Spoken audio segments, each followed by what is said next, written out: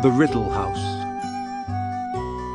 The villagers of Little Haggleton still called it the Riddle House, even though it had been many years since the Riddle family had lived there.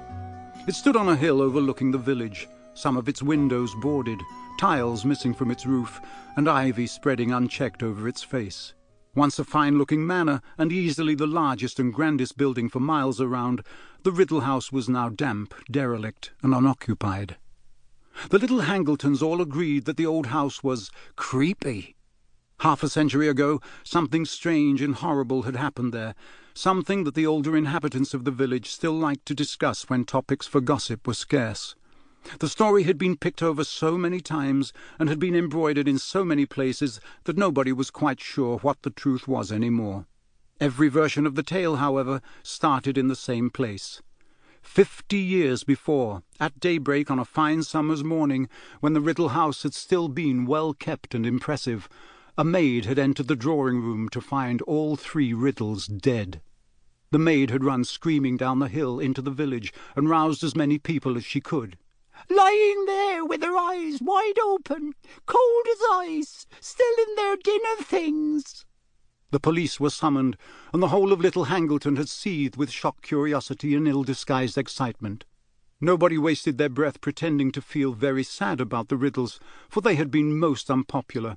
Elderly Mr. and Mrs. Riddle had been rich, snobbish, and rude, and their grown-up son Tom had been, if anything, worse. All the villagers cared about was the identity of their murderer, for plainly 3 apparently healthy people did not all drop dead of natural causes on the same night. The Hanged Man, the village pub, did a roaring trade that night. The whole village seemed to have turned out to discuss the murders. They were rewarded for leaving their firesides when the Riddle's cook arrived dramatically in their midst and announced to the suddenly silent pub that a man called Frank Bryce had just been arrested. "Frank?" cried several people. "Never!" Frank Bryce was the Riddle's gardener. He lived alone in a run-down cottage on the grounds of the Riddle House. Frank had come back from the war with a very stiff leg and a great dislike of crowds and loud noises, and had been working for the Riddles ever since. There was a rush to buy the cook drinks and hear more details. "Always thought he was odd," she told the eagerly listening villagers after her 4th sherry. "Unfriendly like.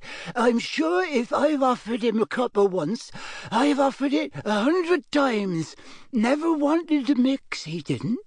"Ah, no," said a woman at the bar. "He had a hard war, Frank. He likes the quiet life.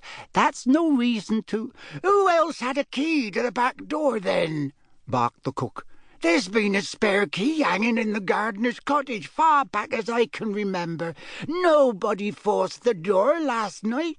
No broken windows. All Frank had to do was creep up to the big house while we was all sleeping." The villagers exchanged dark looks. "I always thought he had a nasty look about him, right enough," grunted a man at the bar. "War turned him funny, if you ask me," said the landlord. "Told you I wouldn't like to get on the wrong side of Frank, didn't I, Dot?" said an excited woman in the corner. "Horrible temper," said Dot, nodding fervently. "I remember when he was a kid." By the following morning, hardly anyone in Little Hangleton doubted that Frank Bryce had killed the Riddles. But over in the neighbouring town of Great Hangleton, in the dark and dingy police station, Frank was stubbornly repeating again and again that he was innocent, and that the only person he had seen near the house on the day of the Riddles' deaths had been a teenage boy, a stranger, dark-haired and pale. Nobody else in the village had seen any such boy, and the police were quite sure that Frank had invented him. Then, just when things were looking very serious for Frank, the report on the Riddles' bodies came back and changed everything. The police had never read an odder report. A team of doctors had examined the bodies and had concluded that none of the Riddles had been poisoned, stabbed, shot, strangled, suffocated, or, as far as they could tell, harmed at all. In fact, the report continued, in a tone of unmistakable bewilderment, the Riddles all appeared to be in perfect health, apart from the fact that they were all dead. The doctors did note, as though determined to find something wrong with the bodies, that each of the Riddles had a look of terror upon his or her face.